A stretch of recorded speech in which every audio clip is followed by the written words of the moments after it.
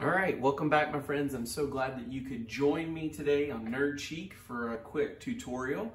This is going to be something that helps you actually embed videos better, as well as change the end screen so that you don't have all those annoying pop-ups that sometimes end up back on there. So if you want to change, number one, the embed function of a video, the first thing is you need to open the video itself and go into the share function like you normally would. So click share. And then here, mine's already defaulted over, so I'm going to change it back. But usually you see it and it's defaulted this way. And it's got all of this stuff on here this way, and you know, folks can get to everything or whatever. What I want to tell you can do is you can turn off player controls if you would like, so that you don't see all those things. And you can click Embed Privacy Enhanced Mode, which allows it to be a little more controlled like this. And that's a control that you can do. It takes out all the extra stuff that would allow people to share it so easily and take the content out of wherever you're embedding it. So then you can click this information here, just copy it and put it over.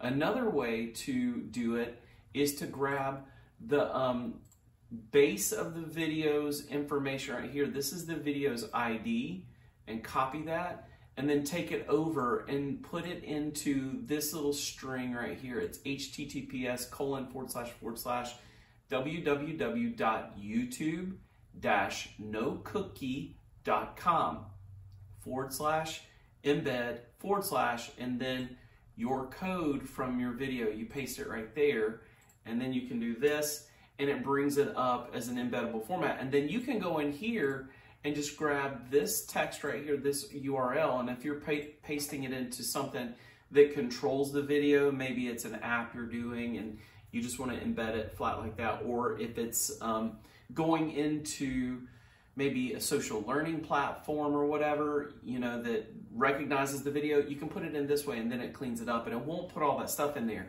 Now, let's talk about the annoying end screens that give all kinds of videos that aren't related to what you're doing, and you're trying to keep folks focused on what you're doing. You're going to want to go into here and click end screen inside of this area and work on those elements. And so what I'd encourage you to do is use one like this, and then choose to click this and add the video that you want. You can put best reviewer, choose specific video, most recent upload. Me personally, choose specific video. And then have a video in here that's like your welcome video to your channel. And then you can just click that and put it in there. And then they're going to see that here. If you want your stuff so that they can actually get your subscribe element or whatever, you can have it there. If you want to delete it, just delete it. And then you've got your video. But at least you're changing where that end screen is not going crazy on you. You can also do all kinds of others. You can have 4 videos, whatever.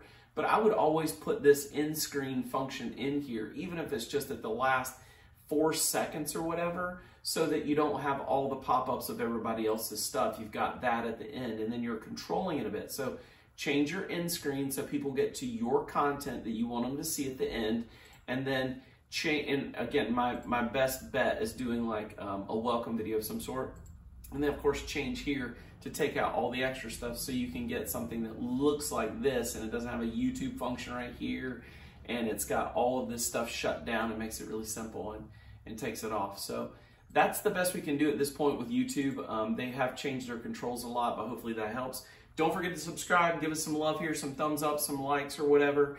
And then of course, we've got all kinds of other resources at askthenerd.net. Look at the description of this video and you can find all that there. You guys have a good one. Oh, and the last thing is, check out this amazing new group we're working with, Habit Finder. Go look up habitfinder.com and find out all about this awesome stuff.